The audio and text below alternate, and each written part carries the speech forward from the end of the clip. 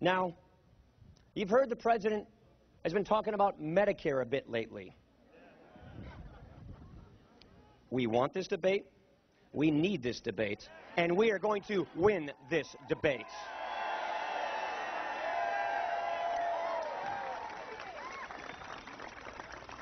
Now, like a lot of Americans, when I think about Medicare, it's not just a program. It's not just a bunch of numbers. It's what my mom relies on. It's what my grandma had.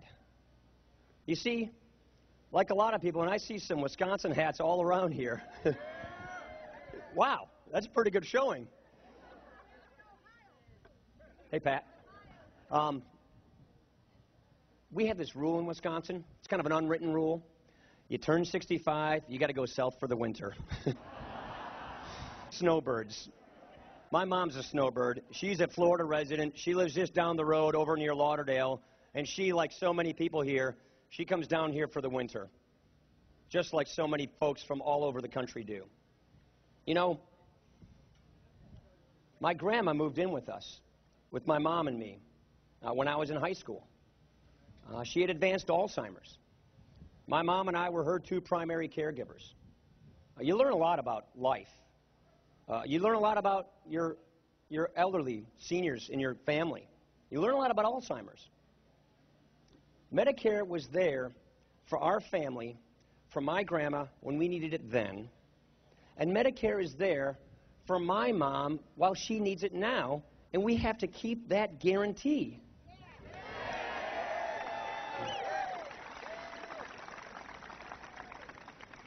My mom has been on Medicare for over 10 years, and I won't tell you exactly how many years over 10 years she's been on it.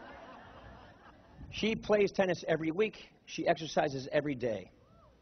She planned her retirement around this promise that the government made her because she paid her payroll taxes into this program, which she had this promise with. That's a promise we have to keep.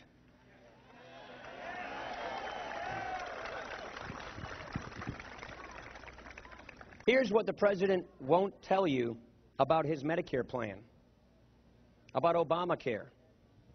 The president raids $716 billion from the Medicare program to pay for the Obamacare program.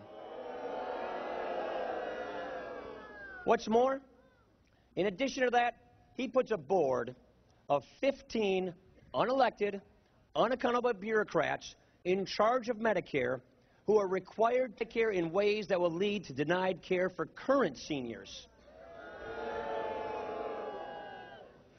You don't want to know what Medicare is saying about this? From Medicare officials themselves.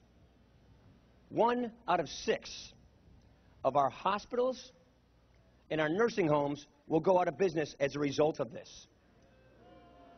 4 million seniors are projected to lose their Medicare Advantage plans that they enjoy and they chose today under this Obamacare plan. What's worse is the president's campaign calls this an achievement. Do you think raiding Medicare to pay for Obamacare is an achievement? Do you think empowering a board of bureaucrats to cut Medicare an achievement? Neither do I. Medicare should not be used as a piggy bank for Obamacare. Medicare should be the promise that it's made to our current seniors, period, end of story.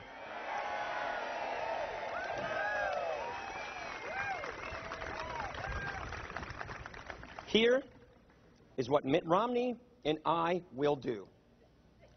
We will end the raid of Medicare.